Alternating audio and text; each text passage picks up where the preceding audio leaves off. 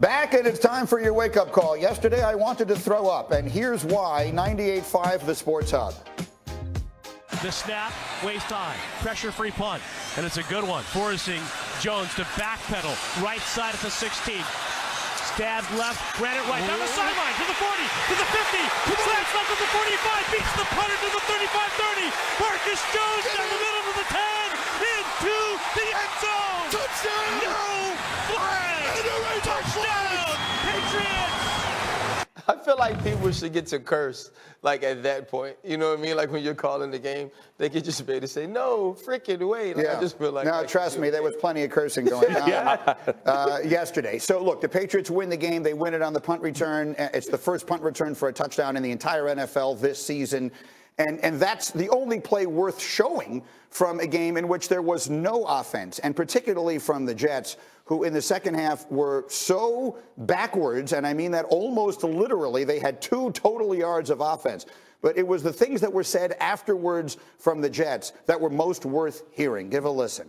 Can you talk about the second half, especially the offense? 7 possessions, only 2 total yards. Yeah, it was dog.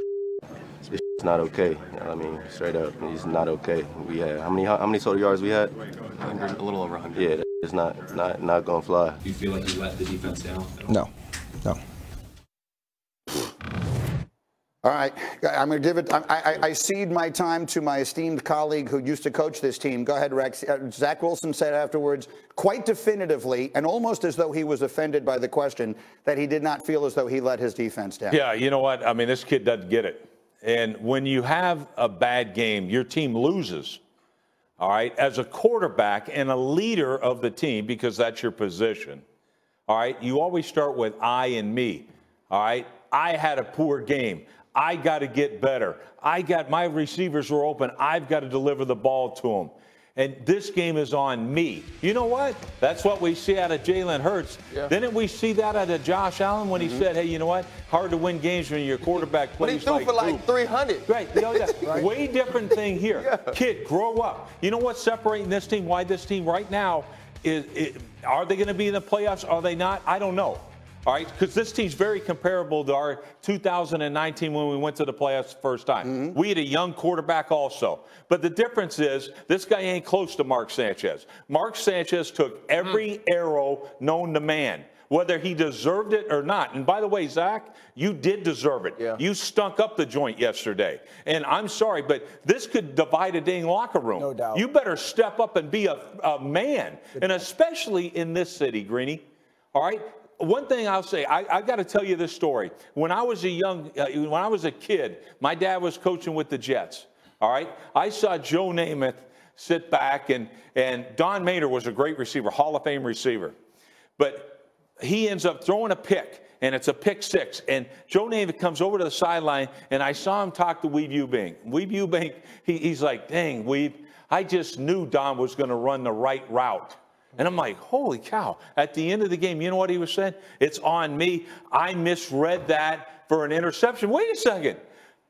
Don Maynard never ran the route, right. But he took it. And from that point on, I knew what it was like. Joe Namath was a leader, and that's what you have to be. Forget about all this. This kid's a talent.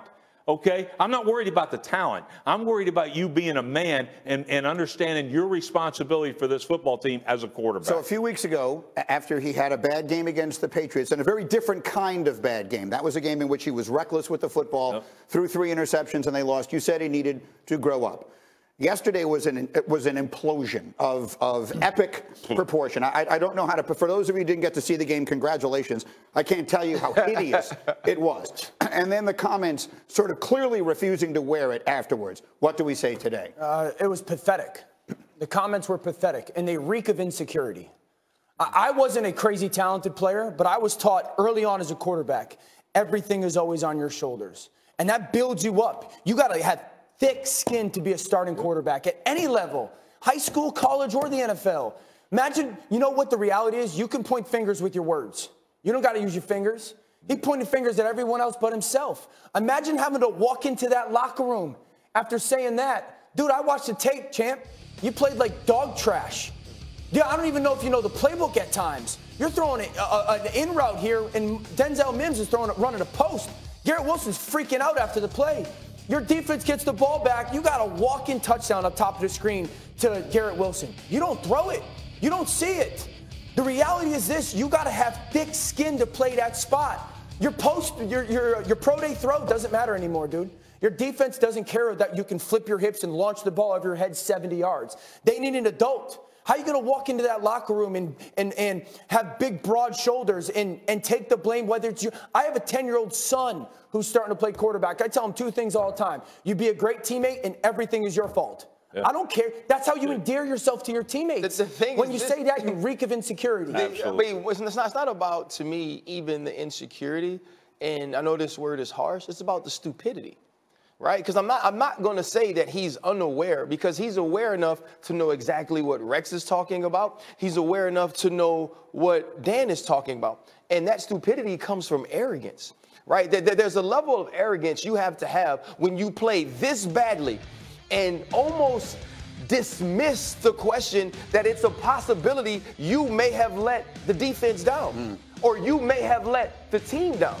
Well, anybody can tell you, when you look at the statistics, you were out there, you felt it, you know you didn't play well. You know that this offense didn't do enough. You can look at the scoreboard and say, if this is all the points we scored, then we didn't do enough. And that happens at times. Right, and it's very easy. It's very easy in that moment when it's laid out for you. That's a layup.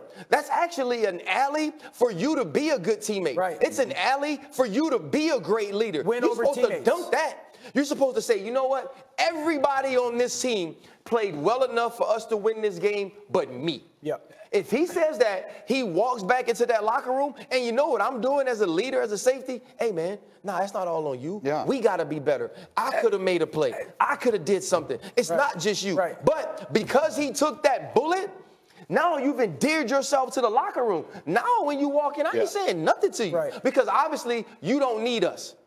Yeah, and especially here. That's what I don't think people understand. All right, the media is 10 times what it is at most places. All right, and so you're speaking to your locker room anytime you're at that podium. Yep. And to your point, when we win, when things go well, it's we and us. When things go poorly, never forget it's I and me. And this is absolutely ridiculous. I will say this, that is a crazy stat. All right, the Jet defense gave up one offensive touchdown in 2 games, and we're 0-2. Wow. What? All Against the Patriots. Yes, Yeah. against the New England Patriots. Yeah. So to me, that's where the kid needs to step up. I don't know how he wins the locker room back. I don't know. No.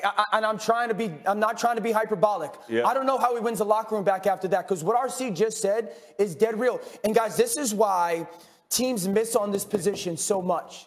Because the talent is secondary. And I say it all the time. The talent is secondary. Who are you when it's really good or when it's really bad? Because if you can't figure that out from a guy, I don't care how well you can throw the ball. I'm going to tell you how he can still exist in that locker room. Tell me. Robert Saleh. Robert Saleh has never wavered on saying this is our quarterback. The players respect Robert. He's going to get it right. He's got to take this young guy and mold him. This is an opportunity to learn from it, Zach. Don't run from it. The tough spot, though, Rex, with where they are as a team, is they're a playoff football team that doesn't have the time to allow their young quarterback to have his growing pains. They're not the Giants of 4 years ago, where Daniel Jones was struggling, but the team stunk as well. You know what I'm saying? Right. This is a playoff football team. All right, we'll come back to them as we go. But you mentioned the Giants.